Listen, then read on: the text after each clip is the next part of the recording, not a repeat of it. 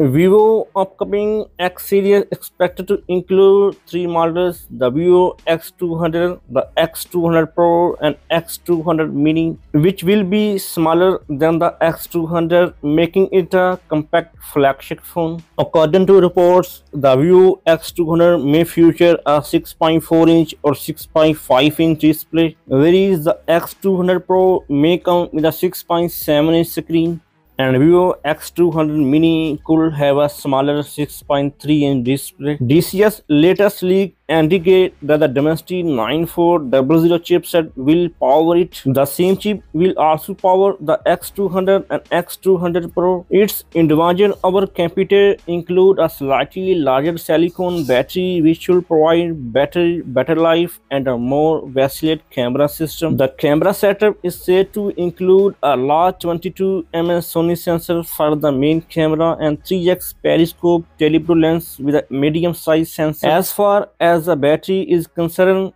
other sources have claimed that it may pack a 5500 mAh or 5600 mAh batteries.